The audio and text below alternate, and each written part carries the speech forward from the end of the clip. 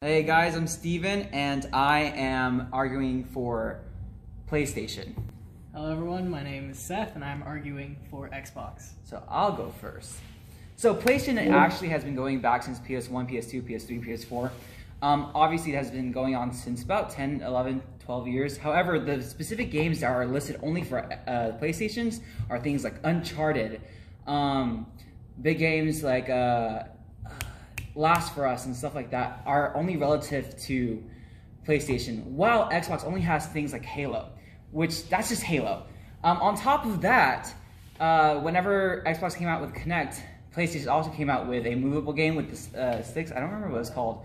On top of that, so the majority of professional video game are done using PlayStations. So that's why we have SCUF controllers, things that for the most part are done, like most Call of Duty events are held with PlayStations only.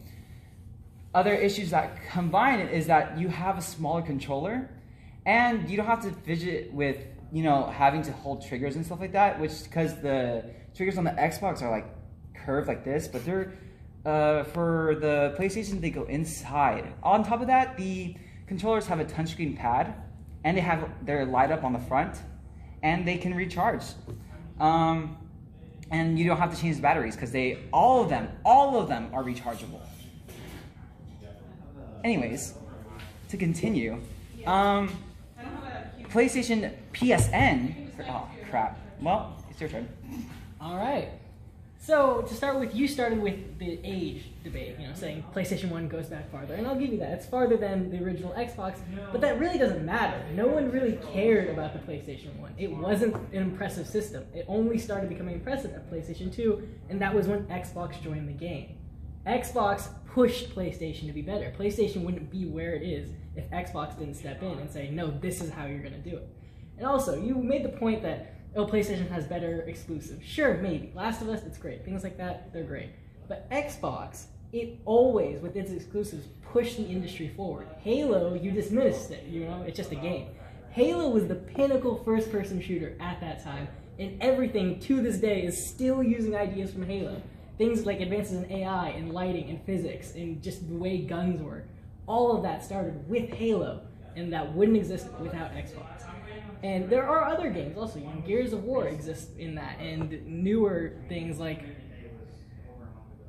there's not much, but they exist. Xbox is pioneering right now like crossplay, and Sony and PlayStation were really behind on that, but Xbox made that push forward. And something that really matters now, especially as people are getting more connected and there's more online stuff, Xbox is really pushing that community aspect. Xbox makes you feel like they care.